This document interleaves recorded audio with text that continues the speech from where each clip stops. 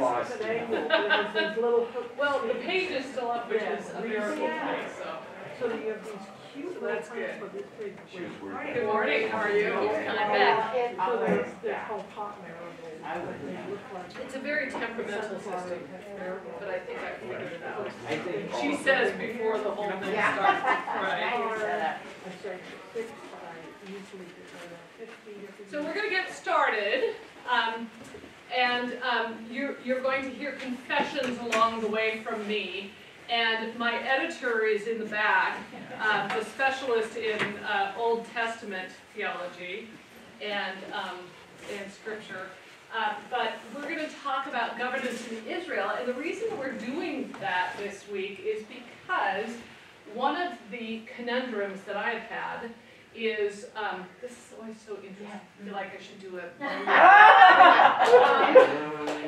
One of the conundrums I've had is figuring out how to distinguish different kinds of leadership in the Old Testament. So this particular forum is going to be more of a, what does the inside of Lori's brain work like, than it is going to be giving you lots and lots of information, okay? But I think that it will be helpful to you because I'm guessing that you may have discovered some of the same impediments as you were reading through Scripture that I have, like references to purity laws and to moral codes that had not been established before the law came down from Sinai and things like that. So, like, wait a minute, how are we talking about laws when there is no law that's come down the mountain, right? Things like that are kind of this chicken and egg question. And, but we're also going to spend some time associating government and leadership and also times when there was no room for Israel to govern itself because it did not have the power to. And we are aware of some of those periods, but they are many. So, this is the first thing I'm going to start you with, is a picture of a guy looking really shocked and wearing glasses.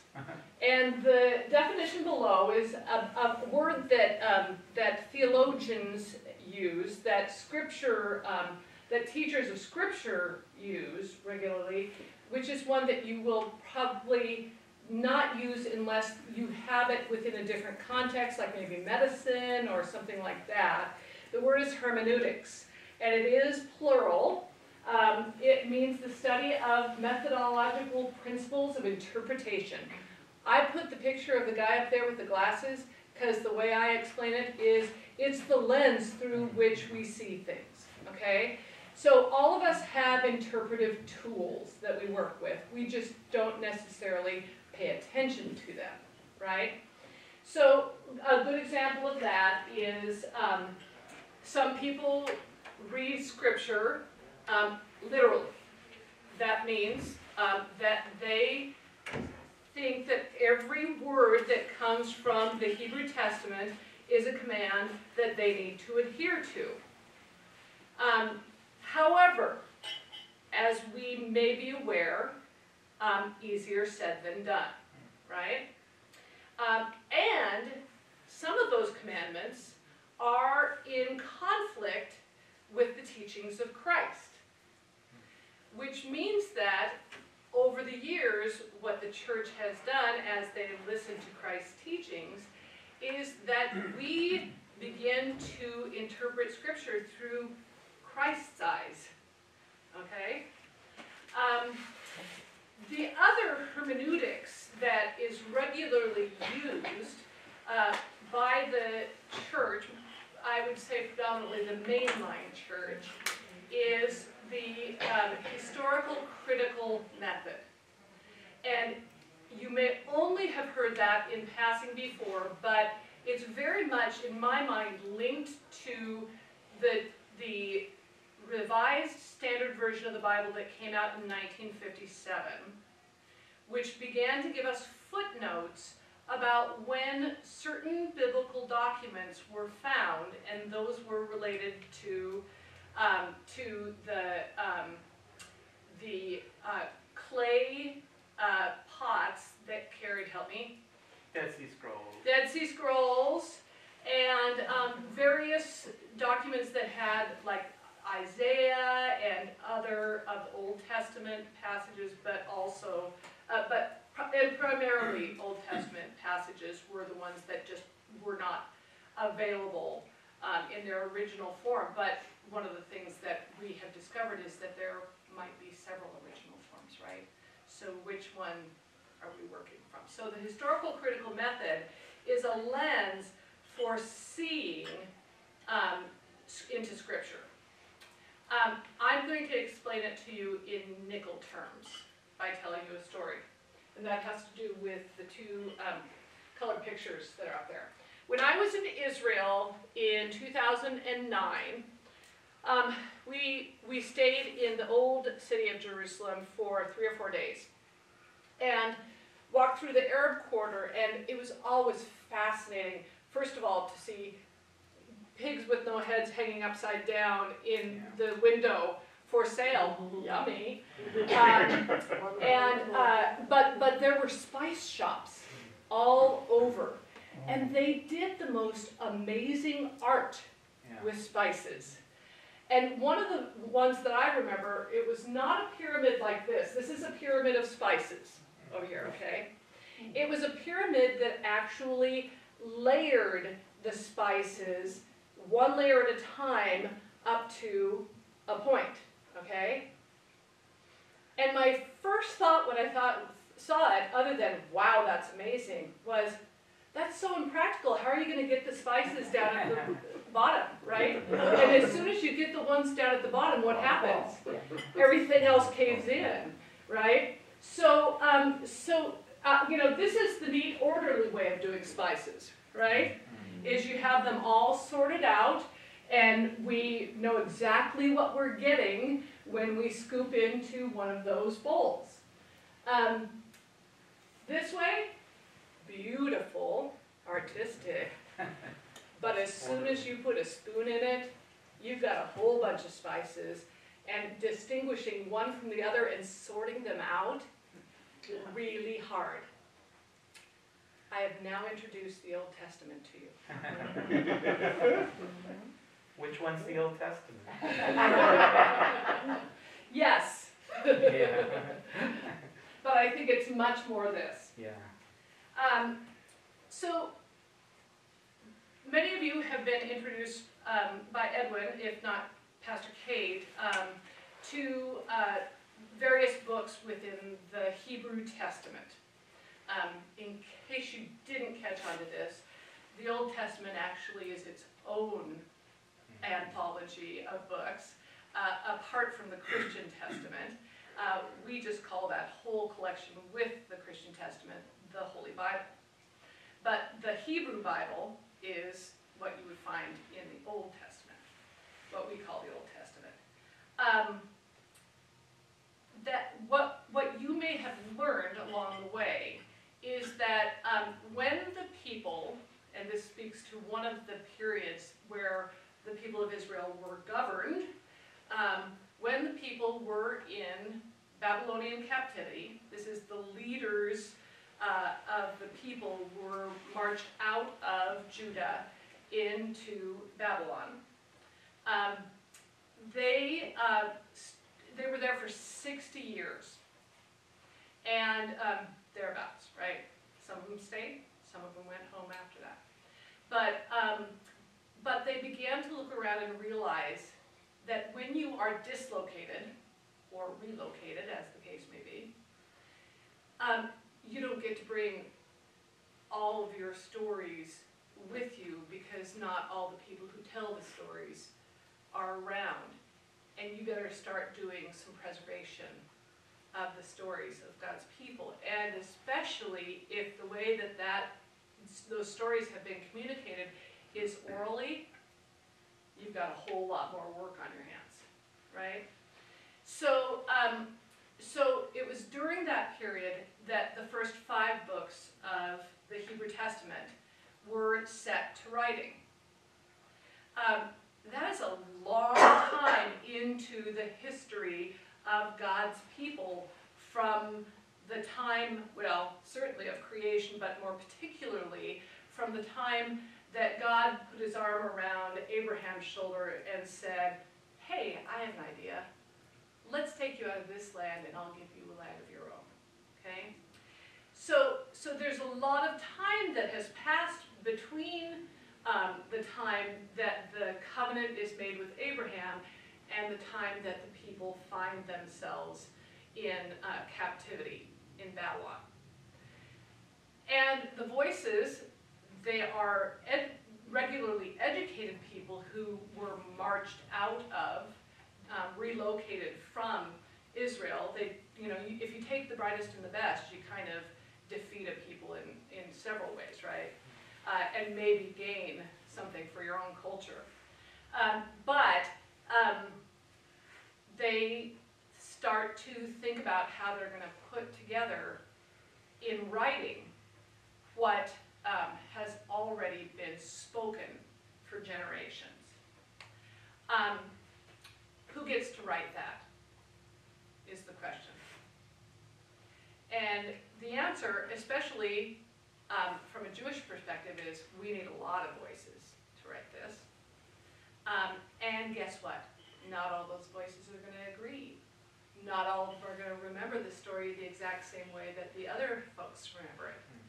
Which means that you're going to have not this effect, but this effect. Okay? Okay. So, first thing we need to take into consideration, starting with the covenant of Abraham. This is Abraham looking up at the stars and remembering God's promise, right? Is that the people of God begin as the Hebrew people, who really are clans of families, right?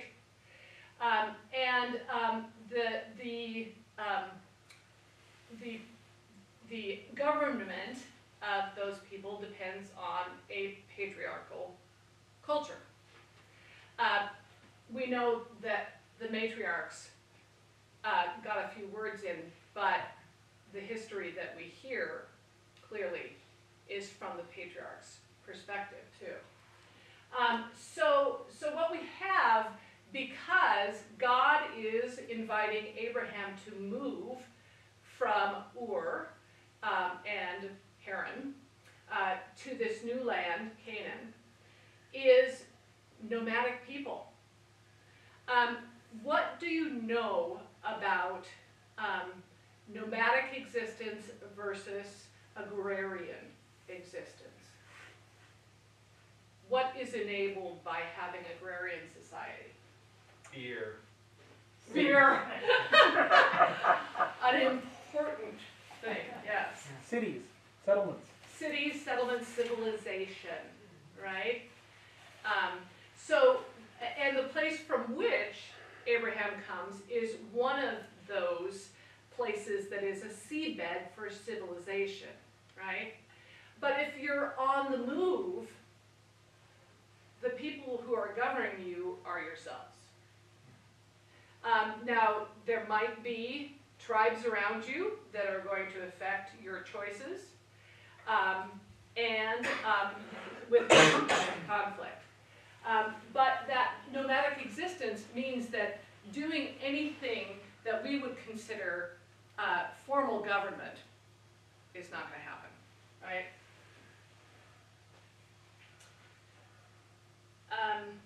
So here's an example of the spices getting mixed up, okay?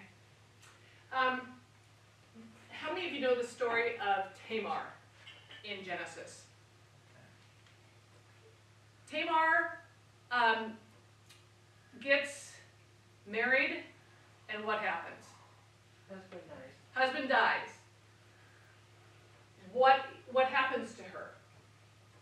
Is she a widow shunned? Or is there a plan, safety net for her? Plan of succession. You're going to marry the brother or somebody Okay, else so in the there's family. somehow there's this understanding that if you are widowed in a family and there is another brother for you to be married to, there is an obligation for you as the brother of the deceased man to marry the woman who is widowed. Where'd that idea come from? The man. Yeah, well, the men in this story don't particularly think it's a blessing because they keep dying. And at a certain point, we get this really sordid story about Tamar disguising herself as a prostitute so that she can go to her father-in-law, Judah, and become pregnant. Weird stuff, right? But this succession plan of Tamar moving from one son in the family to another is what later becomes known as Levirate law. Do they name it that way in Genesis? No. But they're practicing it. So, did they have the rule then? Or do the storytellers who put together this history from way back when know that that's the way things work in their time, right? Okay? Are you totally confused yet? Is that something that was also being practiced then in like Ur and Haran before they started doing Semitic Edwin? conversions? Yeah, there are other cultural examples of this. One thing that I would point out that was unique about God's people was because the way that the covenant was tied to family relationships made this reality even more important. So this is about not intermingling with other tribes keeping and the staying family. pure. It's definitely by Ezra and Nehemiah's day was definitely viewed that, depending on how you read your mix of spice, it could have been an issue even before that or not. Right. Yeah. So the origins of these practices, and of course, I mean, one of the truths is, people know that there are certain ways that they're going to get along in life, but we don't necessarily have a law that accompanies that behavior, right? So there are a couple of ways that you can think about these, this sort of law that is part of the laws of, is it the laws of creation or is it the law of God? Right? Okay, we're going to move real fast to from Genesis to Exodus because there's lots of governing to get through. And for the next 4 books of the Pentateuch, we have Moses as the main guy, right? There are other people who do have, who do take kind of second fiddle to Moses, but Moses is the main character through these books. But who's governing while Moses is around? Pharaoh is, right? And it is only, I mean, it's an interesting happenstance that we hear about Moses being raised within the governing household and then being called. So that's an interesting statement about call, isn't it? That sometimes it's your life circumstances that may actually prepare you for the call that you are drawn to. Now, Moses didn't say when he was taken in by Pharaoh's daughter, you know, someday I'm going to be a liberator. You know, that's, and I'm sure that Zelensky didn't say that either when he was on Dancing with the Stars. You know? So, but that those are the circumstances that raise him into leadership. So you have a formal government that the Hebrew people have been under for 430 years, and you have people rising up within that government to claim freedom for a people. Gosh, you know, think about the wall going down in Berlin and the claim of independence that happens, and then the really hard work of beginning to develop leaders and infrastructure to make government work. That is a long time coming for Moses and his people, right? So Moses is given several titles, and titles are often helpful to discovering how people are governed. Moses really acts as a prophet to Pharaoh, telling him about God being in charge and not Pharaoh. He acts as an intermediary between, which actually could be interchangeable with priest within the Hebrew Testament. But he is the spokesperson. That's the way that God's people hear what they need to do and where they need to go. And when they are not happy with the instructions, they go to Moses, not to God. Okay? He's also understood to be a priest. There's actually a whole video that's been done on the royal priesthood by the Bible Project that is kind of beyond me, because the allusions to priesthood, to a royal priesthood this early in Scripture, I kind of missed those. But the covenant with Moses of the law is only part of his relationship to God, because we know that the relationship is not just about law and abiding by certain rules, but it's also about relationship between God and Moses, but God and God's people, right? The law basically is summed up, as Jesus says, in love the Lord your God, love your neighbor as yourself. So Moses is the arbiter of that. He and his brother Aaron are, even before they leave Egypt, the ones who give the people instructions about what we understand to be the first Passover. And the details of the Passover sound like somebody's already done it, right? So if you think about how the people who were in Babylon are thinking about retelling these stories, it's going to be important for them to relay the fullness, to convey the fullness of that Passover experience and how it has been carried through the generations, especially as they acknowledge this first time that the Passover is celebrated.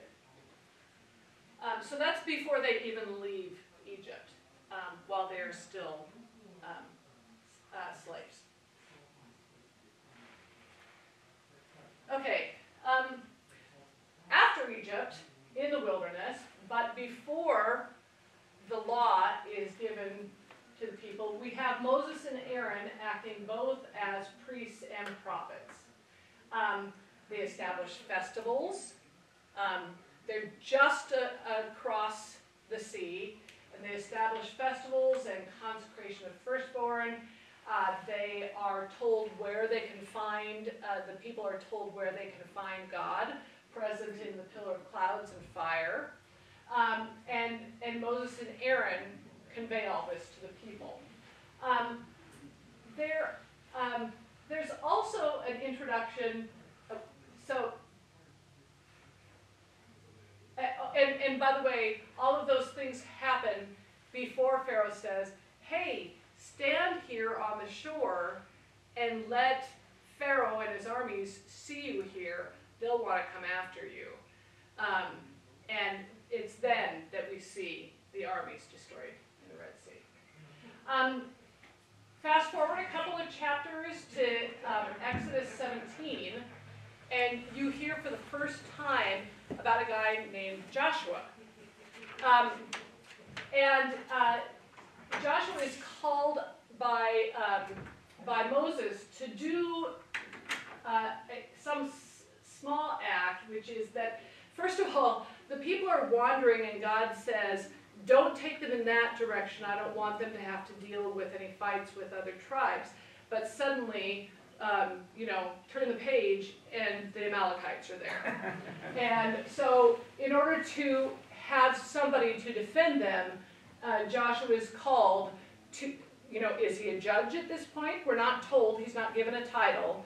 But suddenly he is acting in a way that we will later see the judges act, okay? And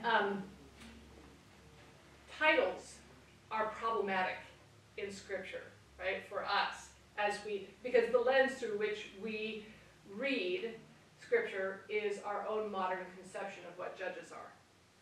And in the case of the Hebrew Testament, judges are warrior leaders.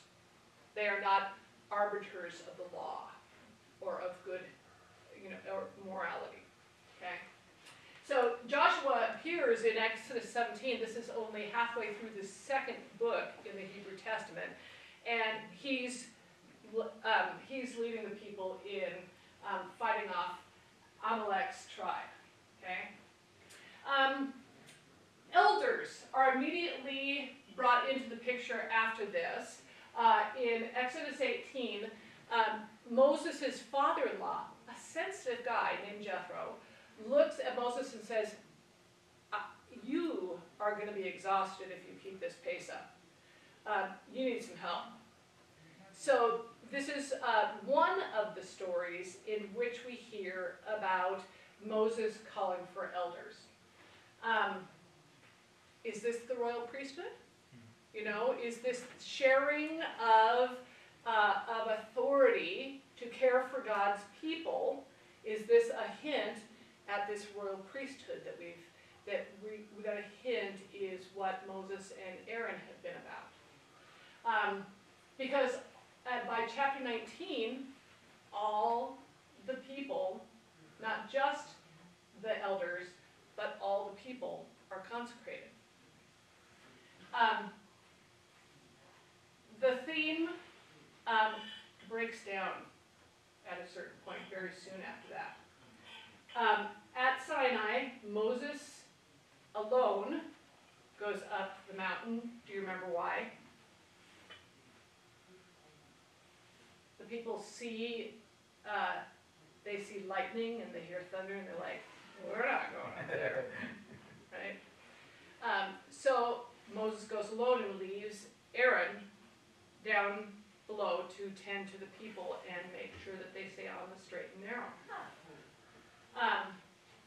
So Moses then becomes identified solely with the law, and Aaron is supposed to be tending to the people. You may remember how that story goes. But what I want you to notice, though, is that titles for people matter so much less than the way that the law plays a primary role in identifying God's people in relationship to God. That while we are people who think in terms of people who govern and who regulate the law, our founders thought more about how, for instance, our Constitution would define us as a people, right? And that's where the law becomes so central to God's people, because whether they are governing themselves or are governed by someone else, the law continues to hold sway in their lives. Okay. Wilderness wanderings. Moses is told to avoid going in a certain direction, so God sends them in another direction to wander through the wilderness, and and Moses remains central then in both Exodus, Leviticus, Numbers, and Deuteronomy. But the need for elders is actually reiterated in Numbers 11. This is a passage that we get in our readings of Scripture on Sunday mornings every once in a while. Often put side by side with some story the commission of the 70 that Jesus does. But in this particular, in Numbers 11, in this particular passage, God says, I can't do this by myself. I mean, Moses says to God, I can't do this by myself. You got to help me. So we hear about the elders being equipped for ministry and receiving the Spirit.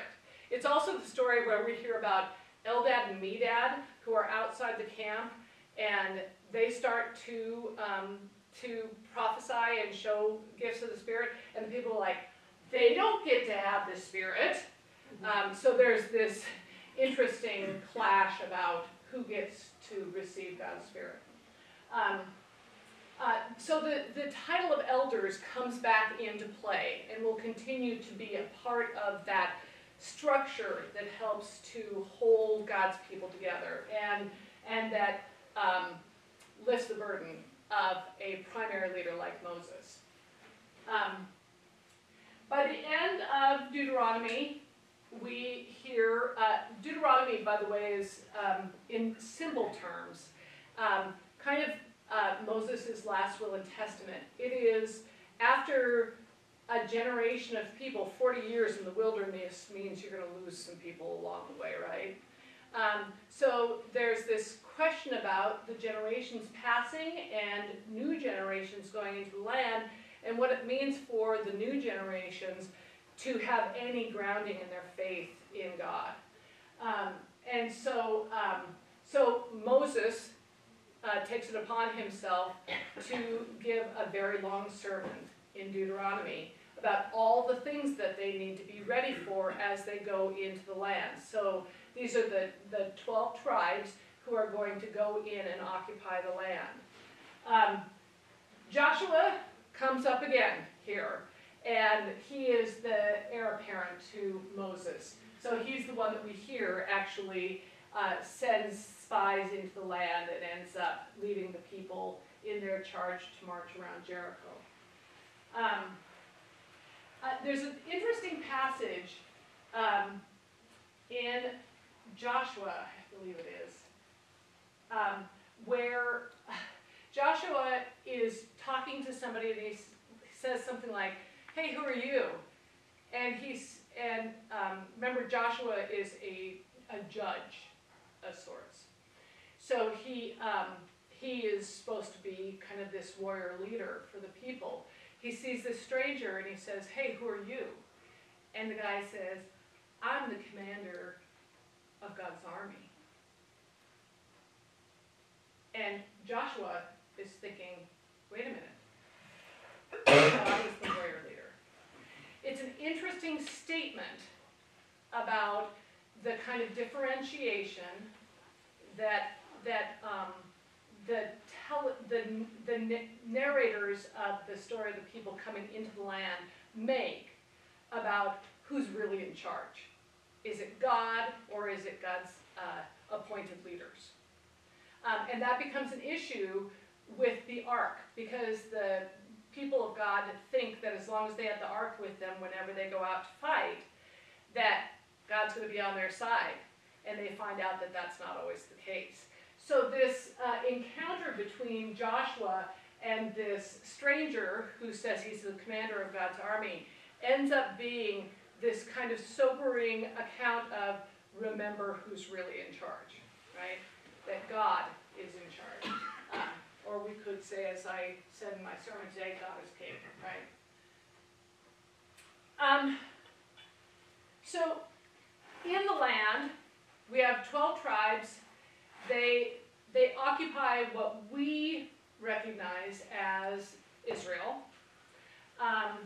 But they are a loose confederation of tribes. When I think about the stories that we heard during the war in Afghanistan about tribal relations, and when the Afghan people were told that they needed to find trustworthy leaders, that one of the problems that they had was that there was so much power within the tribes that they needed to be very aware of how they might utilize tribal leaders because they had such strong influence. the leadership of tribal leaders ends up being really important. And we hear about those leaders, particularly in both Joshua and Judges, but Judges gives us a very interesting insight into how this period of judges who were, remember, not arbiters of law or of justice, but warrior leaders, how that kind of leadership works to govern the tribes. Judges is likely a collection of different tribes' recollections of their own leaders, and then put together and and glossed between the stories. So in the beginning of Judges, we hear about righteous leaders like Deborah, who leads the people and is faithful to God, and who has to get the commander of the army to actually listen well to her in order that the people may be preserved.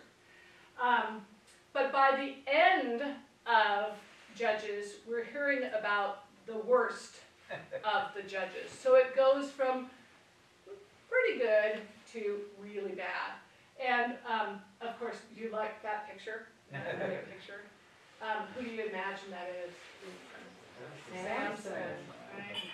So, Samson is an example of a leader who is willing to give up his power for the love of a foreign woman.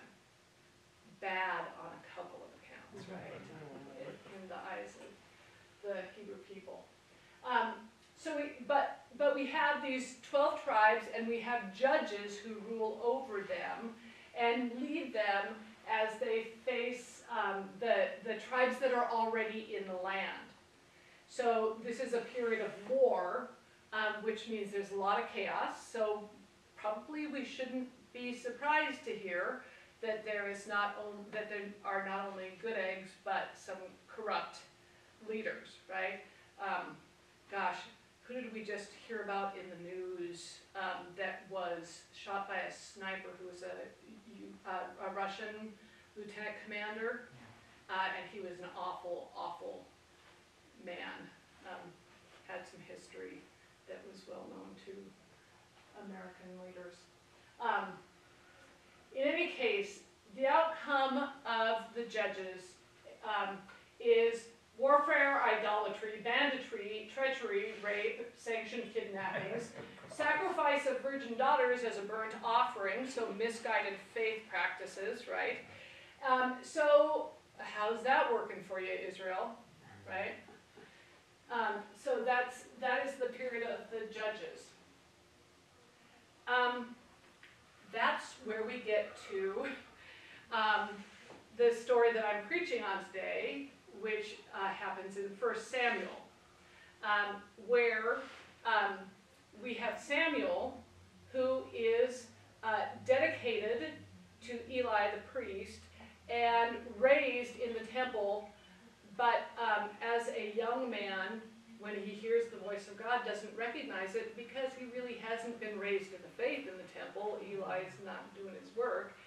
And evidently Eli wasn't doing too well with raising his kids either, right? Because he has a couple of kids who are corrupt.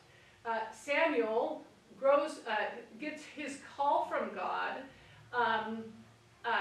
grows in faith, and as an adult then is called to confront people's request to have a king. He is referred, just to get back to the title question, Samuel is referred to at different points as, he seems to be doing priestly work, but he's a judge, and he is supposed to be in charge of the people.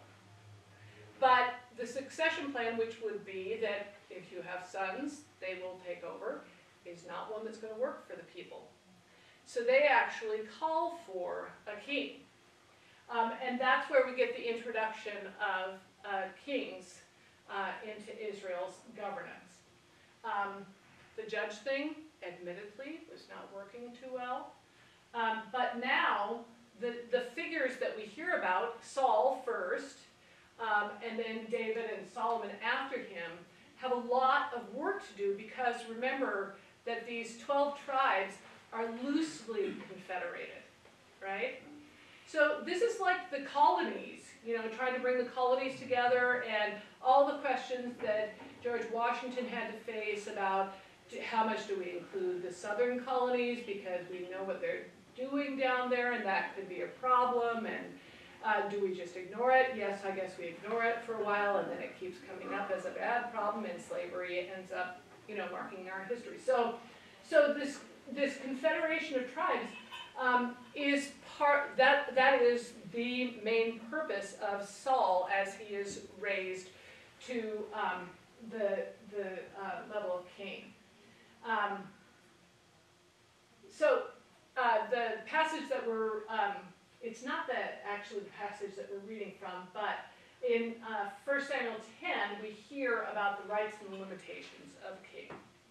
And the expectation, while the people expect that what they're getting is a national identity, the expectation is still that they are God's people. And here's where I think there's a really interesting tension that persists, and particularly persists in the New Testament. We see it a lot as Jesus butts up against authorities, and as the Jewish people find themselves trying to coexist with the Roman occupying forces. And that is, does the name Israel mean the people of God? Or does the name Israel mean we are a nation with boundaries and we have sovereign rights? And the people get that confused all the time, and you could say to this day in Israel, right? You know, when I was there in 2009, one of the really interesting conversations I remember having with this really great guy who owned a restaurant where we had some really fine gelato was he had moved from the United States back to Israel, and we asked him why he felt compelled to do that, and he said, because this is where God's people were chosen to be. And we said, so are you a practicing Jew? And he said, no. Yeah. So there is this strange relationship that a good portion of the citizens of Israel have to their faith, and to the point that if you've heard the term secular Zionist, you should hear that as an oxymoron.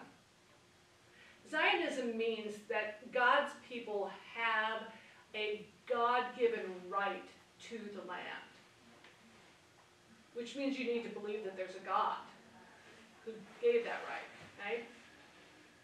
But secular means that you're really not concerned about where God is in the mix. You just want the right. So governing to this day continues to put those two identities in tension, right? Is Israel a nation, or is it God's people? Now, the people who are part of the diaspora, which is the people, Jewish people who are dispersed all over the globe, would say, I'm part of Israel, right? It's during the period of the kings that, by no accident, prophets become absolutely essential. So Samuel is also known, in the teaching that I received, he was known as a proto-prophet. He's kind of the first of the prophets because he was the first one to establish, to name a king and to support that king, Saul. But he was also the first that had to butt up against the king and say, what you're doing isn't right. And one of the things that Saul does, it was one of my children's favorite children's Bible stories, was after Samuel dies, Saul is at a loss for how to proceed, and so he goes to the witch of Endor. Do you hear bewitched in there? Endor. Anyway, and asks her to conjure up Samuel from the grave so that he can receive counsel. So there is this dual relationship in Israel between kings and prophets that sometimes puts the prophets and kings at odds with each other, sometimes is simply about counsel, but pretty regularly as things proceed, they end up being at odds with the king. Case in point, you know the story of Nathan coming to David and telling him the parable about the rich man who has all kinds of flocks, but chooses to steal his neighbor's sheep, right? That parable is told to expose David's sin. So there is a prophet standing up against a king who has abused his power.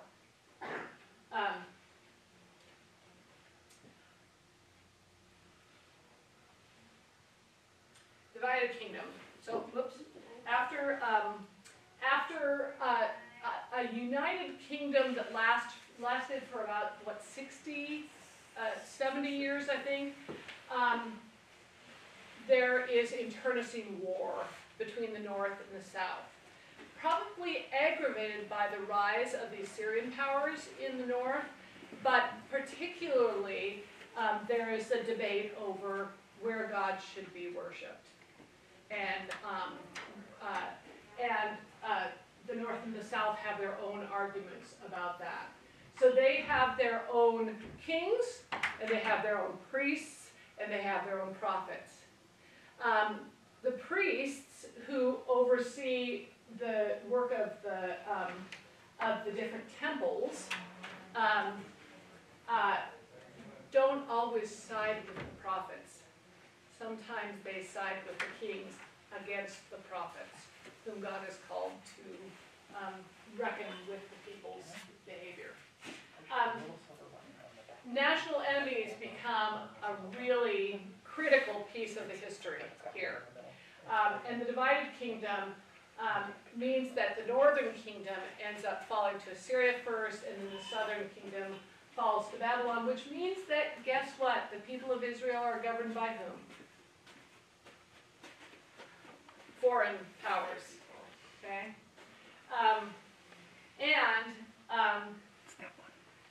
While there are short periods where they have some freedom, they first end up in the southern kingdom.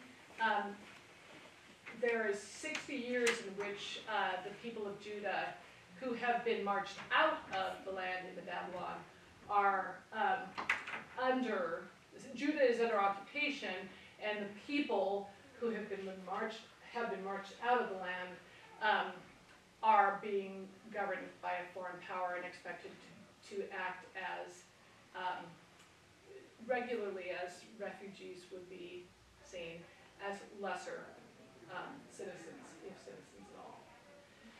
And during the exile, that's 60 years, you have children who are foreign born, who have never known their home.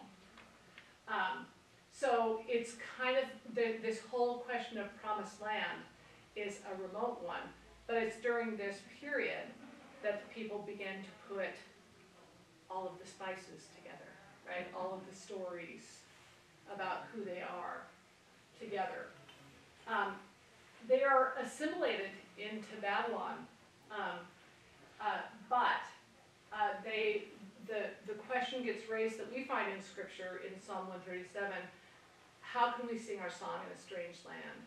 And it's during this period that, very aware of the mythologies of the foreign powers that they're under, they're like, we gotta get this stuff down so that our people know who who we are, and we can continue to tell our story. Okay. When they returned from exile, no kings allowed, right? There is this sort of interesting relationship between appointed governors. We hear about people, these leaders being sent back into the land and appointed to govern their own people in Judah. And there is always a priest of some sort who seems to be paired with that governor, but they do not have supreme power. They're given some sense of autonomy, but they know that there is a larger power. In this case, right after the exile, it would have been Persia that really owned the people in the land. During this period, the history is mostly absent. We don't have a lot of Hebrew scripture that tells us about what's happening. If you get into the Apocrypha, you find out about some rebellions that start to rise up as different occupiers come into the land. That's my cue. Yeah, and that's where we eventually arrive. There's a period that is accounted for in the Apocrypha that's called the Maccabean Revolt. That happened in the hundreds before the Common Era, and the people, they're under this Greek empire that's called the Seleucids that came out of the Alexandrian Empire, and they're like, hey, if we make a menace of ourselves, and the Seleucids say they're making a menace of themselves, let's just give them a little power in Israel, especially in Jerusalem, to do their own religious thing. And we got the Seleucids are like, we got a whole empire that we got to attend to, and they're really not making that much trouble. So just let them think that they're in charge. At a certain point, what happens is that the people end up, as they're trying to figure out, the high priesthood becomes very prominent during this time, because the care for the temple becomes a huge matter of national identity and pride. And the high priestly families get in an argument about who should be high priest. And guess who they asked to settle the argument? The Romans. Which brings us to the time of Jesus.